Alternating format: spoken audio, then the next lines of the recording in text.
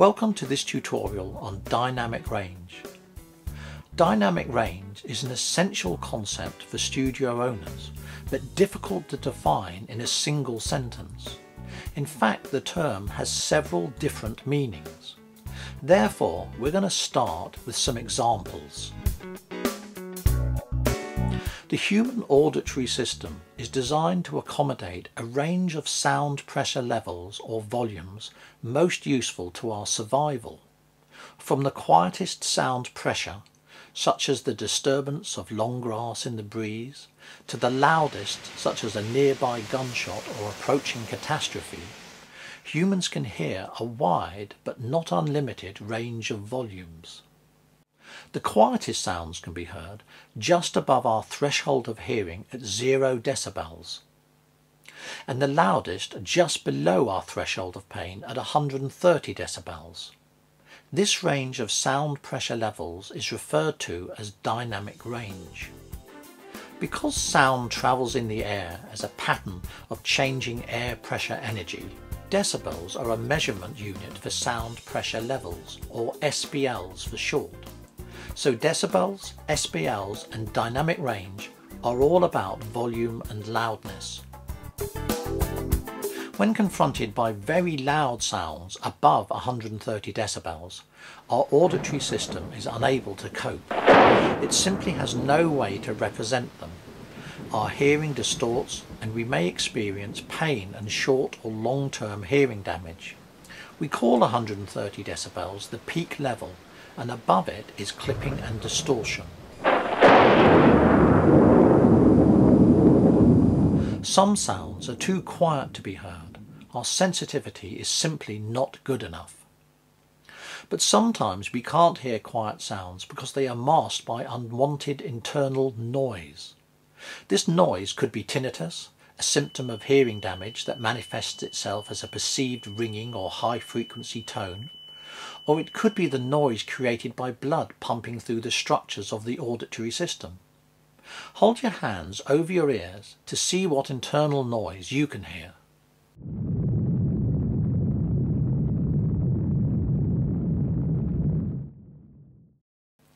We can draw a simple diagram showing the theoretical lower limit of human hearing, or silence, at 0 decibels, the noise above that, peak level and the threshold of pain, and distortion and clipping above that. The noise element is known as the noise floor. Our auditory dynamic range is between the peak level and the noise floor.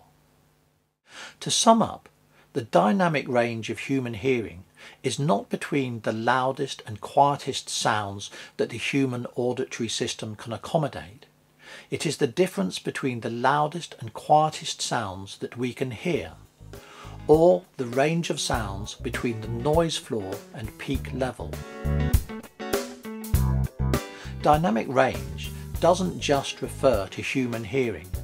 It can refer to any system that handles sound waves or to sound itself.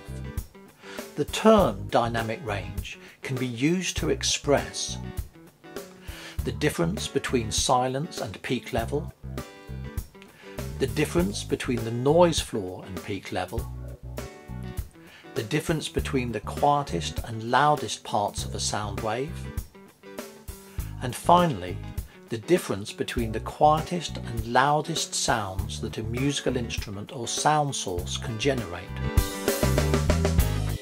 If the dynamic range difference is large, it is said to be wide, and if it is small, it is said to be narrow. The relationship between the unwanted noise and the wanted signal or dynamic range can be expressed as the signal-to-noise ratio. For audio equipment, the noise floor will be the unwanted noise produced by the electronics. Signal-to-noise ratios are usually calculated from the noise floor level and a reference level.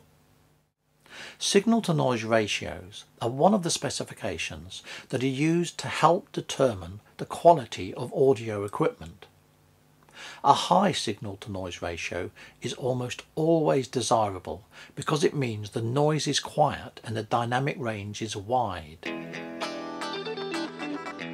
A microphone's dynamic range is defined by its noise floor, its sensitivity to sound, and the maximum peak level signal it can accommodate. Most microphones use an arrangement of a moving diaphragm and magnets to convert the sound waves in the air into electrical signals. In simple terms, the maximum travel of the diaphragm defines its peak level, and the efficiency of its electronics and design define its noise floor. For example, the SE Electronics SE4400 has the excellent dynamic range and noise specifications we expect of modern capacitor mics. It can handle sound pressure levels of 130 decibels and its noise floor is at 17 decibels. The difference between these levels is its dynamic range. Audio processors such as compressors and EQ have dynamic range too. In general, professional devices will have better quality components and be capable of a wider dynamic range than cost-effective devices. This is especially important for devices that use valves or tubes in order to achieve the best possible signal-to-noise ratio. The dynamic range of a musical instrument can be defined as the difference between the quietest and loudest sounds it can produce. Unless the instrument has some underlying operational noise, such as an analog synthesizer or accordion or a pipe organ, there will be no noise floor. An acoustic guitar, for example, is essentially silent until it is played. The term dynamic range can also be used when talking about sound itself, especially music and conversational speech. Musical notes, pitch and words are not always sufficient to convey meaning. Dynamics play an equally important part. The dynamic range of a piece of music or conversational speech will be the difference between its quietest and its loudest moments. Classical music in particular is adept at utilising wide variations in volume. We would say that such a piece of music has wide dynamic range. On the other hand, much pop music is performed and recorded to be loud all the time, so it grabs attention, and therefore is said to have narrow dynamic range. The script for this tutorial, with accompanying screenshots, can be found at projectstudiohandbook.com. And finally, please don't forget to subscribe to our YouTube channel or at the website to get instant notification of new videos as they are uploaded. And please do click on the ads of interest to you. We're a free resource and they help to pay our costs. Thanks very much for watching.